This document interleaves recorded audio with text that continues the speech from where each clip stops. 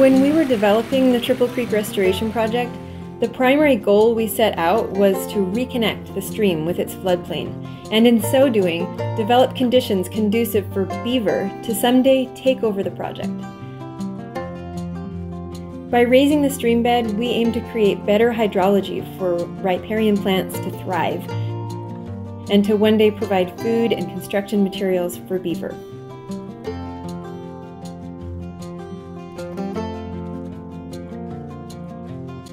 We set objectives to increase the stream length by encouraging new twists and turns, also known as sinuosity, and to widen the channel in places where it was too narrow to start accumulating sediment.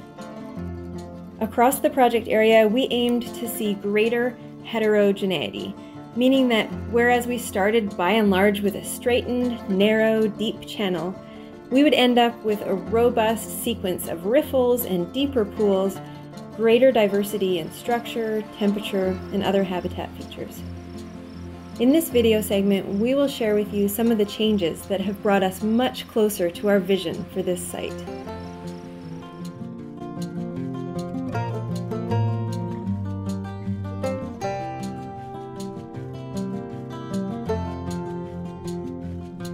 Sediment aggraded. We actually buried part of our coastline in sediment. When we constructed this coastline, there was a trickle of water coming through. That staff gauge that you see attached to the T-post, there was no water at the bottom of it. If you're standing over here, you can see the numbers on the staff gauge. Can anybody see where the sediment goes to? If you're standing like where Todd is or Jerry. So we were at 0 on the staff gauge for water and sediment when we began. Now where are we at? Can anybody read it to me? 4.0.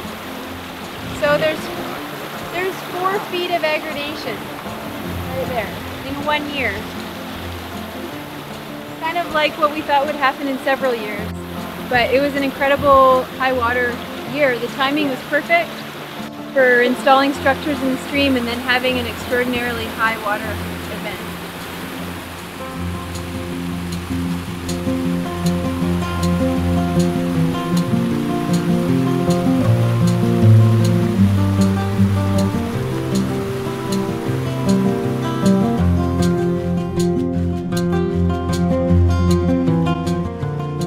Let's take a look at how these changes are occurring. Here you're looking at the original stream bed with a BDA installed, including its brush mattress on both the upstream and downstream sides. Our BDAs have started functioning the moment they were woven. However, the changes are greatest during the freshet, or high water in springtime, when sediment builds up on the upstream side of the BDA and deep pools often form on the downstream side. This increases the heterogeneity of the channel, brings the stream bed closer to the floodplain, and in some cases gives the channel more length through new twists and turns when the water goes around a BDA.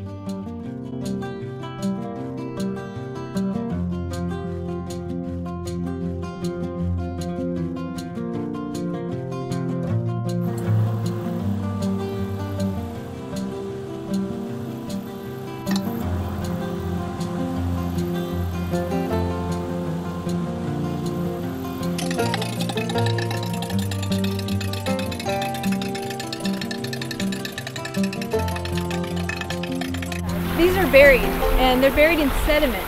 It's exciting to see the water rise, and in the spring during high flows, I love coming out and taking pictures with the water topping over the post.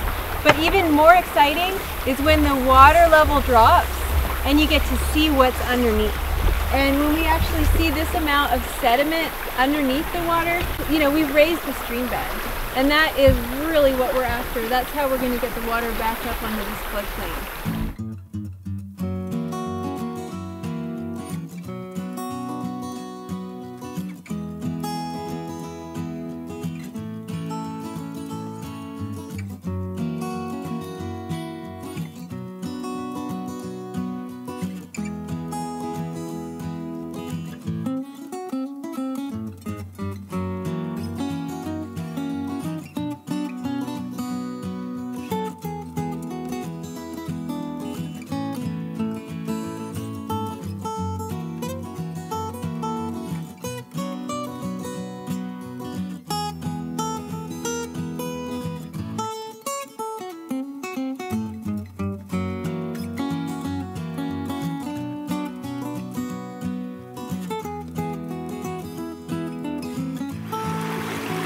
So this spot we think was, although we haven't surveyed it yet, it was probably about 4 feet lower would be my guess, at least maybe 5 feet lower. So in this one spot at least we've aggraded considerably. The incision trench has widened and we've gained a lot of channel length through a series of meanders here. So we're seeing exactly what we hope to see at warp speed.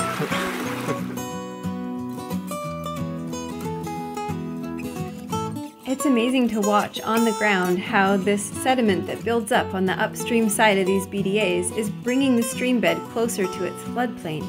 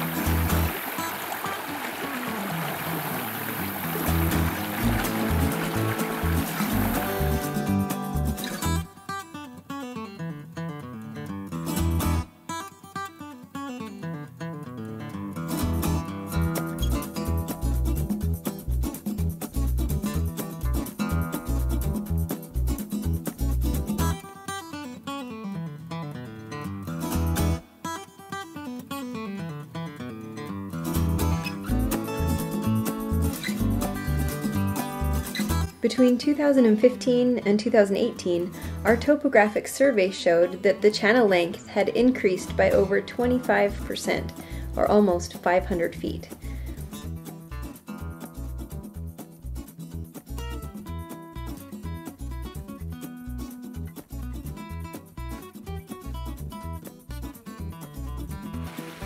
We also showed a reduction in slope of over 20%. We're really excited to see what the next topo survey brings.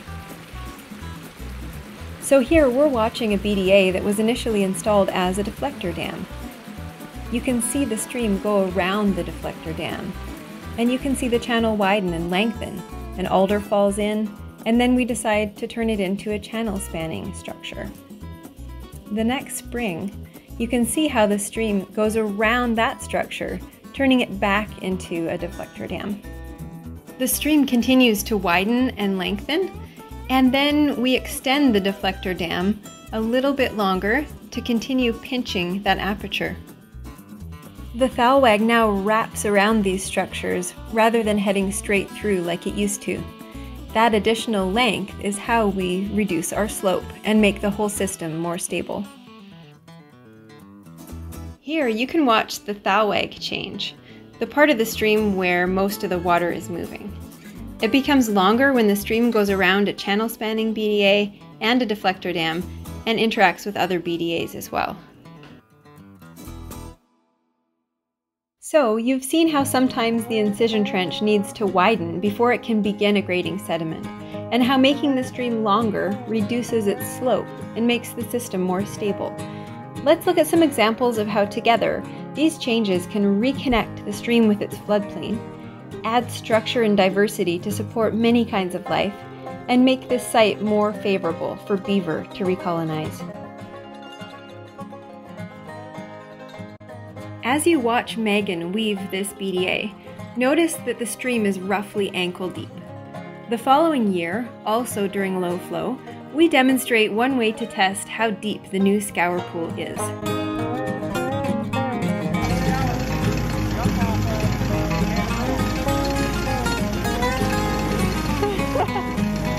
Ready?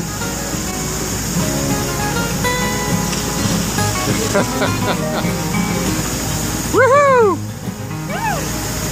These plunge pools are an important change that we've seen in the stream. They provide cooler water for fish in summer and add a lot of diversity to the channel, which can allow the system to support a more diverse array of life.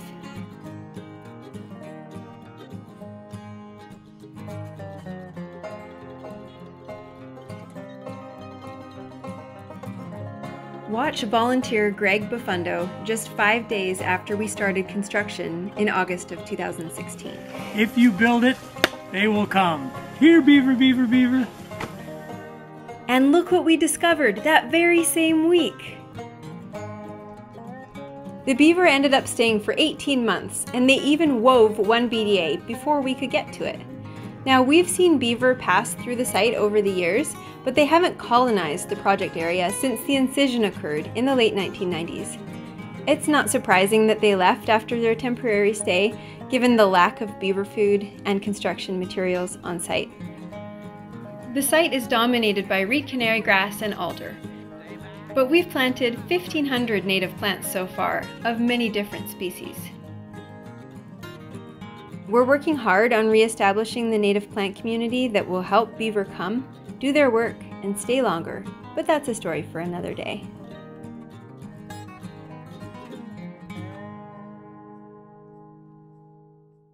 The Triple Creek site has seen a lot of changes. Ever since the stream downcut in the late 1990s, the water has stayed in the same trench and flowed in the same pathway, no longer braiding its way through a wetland. When water has been plentiful in springtime, before the BDAs were installed, high flows would race through the site. As of 2020, after the installation of 1,069 posts across 43 different post lines, even during exceptionally high flows, the water now spends more time here and has begun spreading out. We have talked about a lot of different changes in this segment. We've looked at how sediment has built up, how the stream now has lots more twists and turns, and what these changes can mean for biodiversity on the site. In some places, the stream has reconnected with its floodplain at Triple Creek. In other places, this connection is still in the works. Overall, this jumpstart has brought us a lot closer to the ecological functions we know the Triple Creek wetland can provide.